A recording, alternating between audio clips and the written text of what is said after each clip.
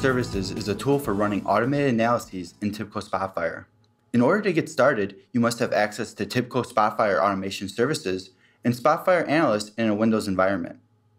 In what follows, we will create a simple job that will export an analysis to PDF and email it on an automated schedule.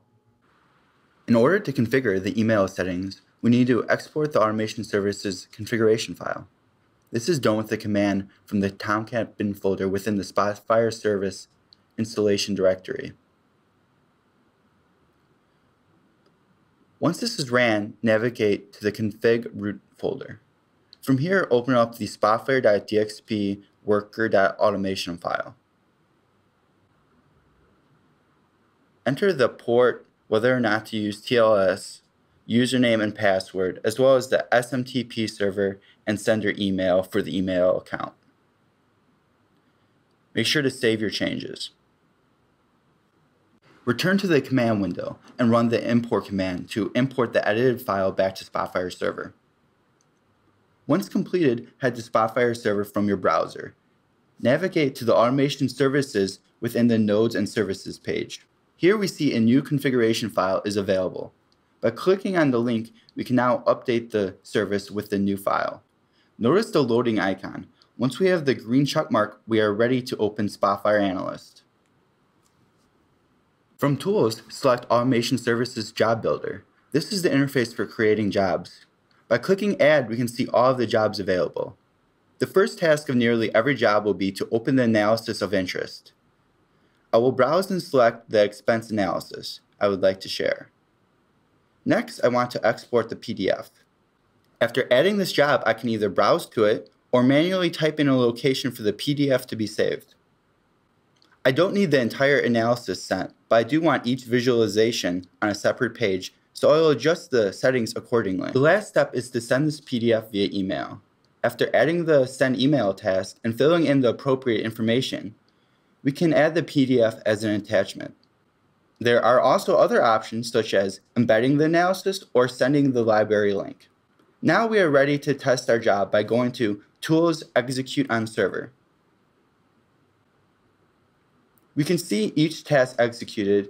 After a successful execution, it will read done. Let's go check my email to see if we received the email successfully. Here we can see that not only received the email, but the PDF is attached. Note that most email providers will require you to change your account settings to allow less secure apps to access your email. Now let's save this job for future use. Next, we will look into how we can schedule this job with Windows Task Scheduler. This will allow us to run this task automatically. First, navigate within the Automation Services bundle to the folder containing the Job Sender application.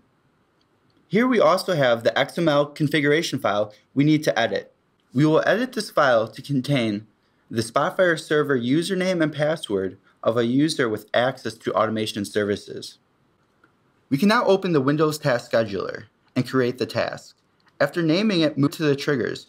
Here we can decide when we want our task ran. I want this to be ran every Friday. So next, let's create the action. For the program field, enter the file location of the Job Sender application, and then add two arguments separated by a space.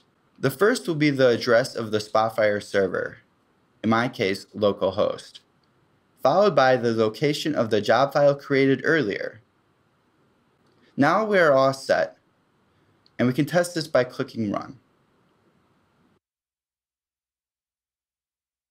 Start creating automated analyses today by going to spotfire.tibco.com. If you have any questions, head over to the Spotfire community, where you'll find thousands of people who are working together to solve real analytics problems. Leave any questions or suggestions in the comments, and of course, don't forget to subscribe to our channel. Thanks so much for watching, and I'll see you next time.